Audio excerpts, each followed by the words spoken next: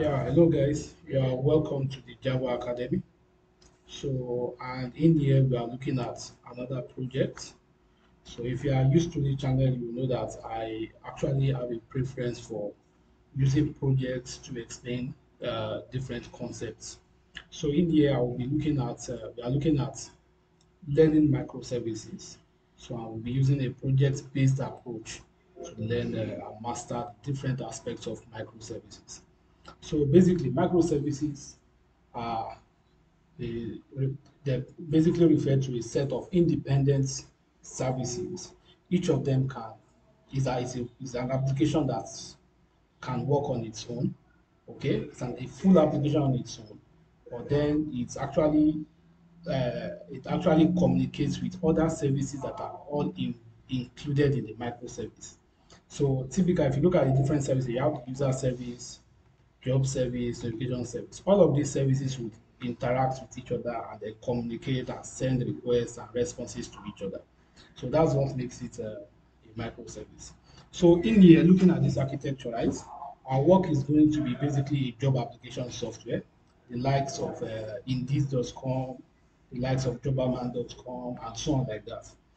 So in here, we will be looking at creating a microservice application for this job application itself.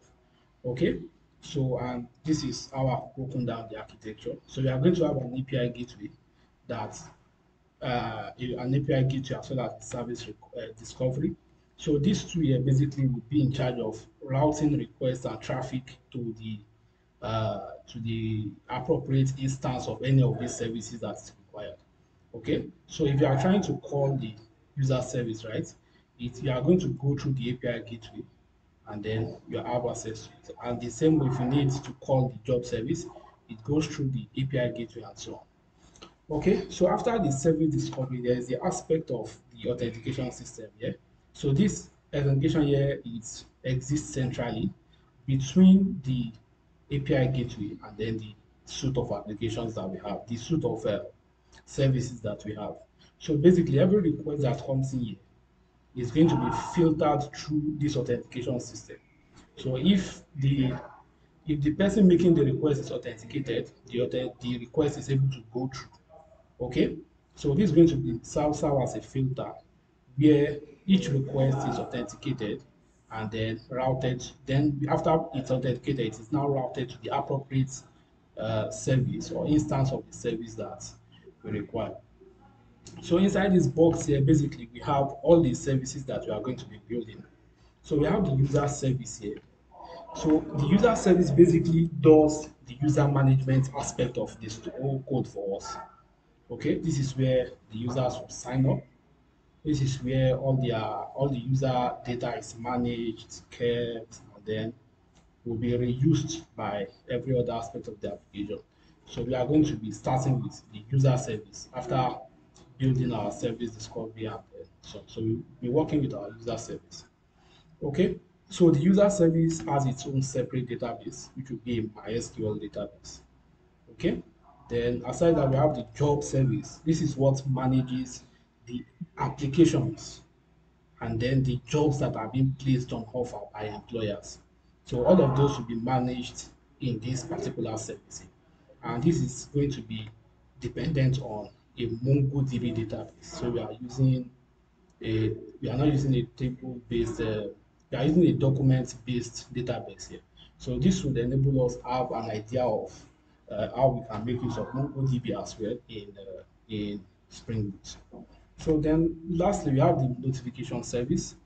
The notification service here will basically manage the sending of messages across all of these different services. Okay, so typically when you log in, there will be a confirmation that you are logged in.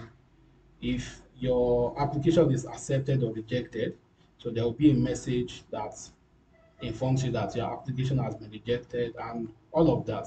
So this will be managed by this notification service.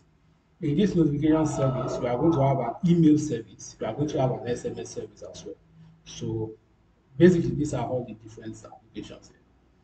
So another point to take note of here is the actors that are going to be involved in this whole application.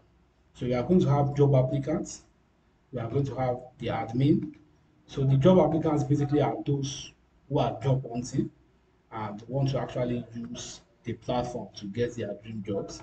And then we have the admin that actually manages the users that are using the application. They also manages the different jobs that are the different jobs and the applications as well. And then we have the employers. So this means that aside dealing with the specifics of this application, we also need to also enforce role-based authorization. Okay, so authentication is basically dealing with who you are.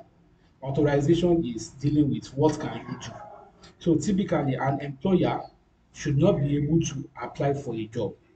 The same way an applicant should not be able to post a job. So unless he has the authorization, the employer rule or authorization applied to him. And then we have the admin, whose job is just to vet employers and then maybe vet the students. So yeah, the applicants as well. So basically, everything here is going to revolve around these three categories of people performing different actions across these three services. So this is basically a summary of what we are going to be doing, and we'll see you again in the next recording. So bye for now.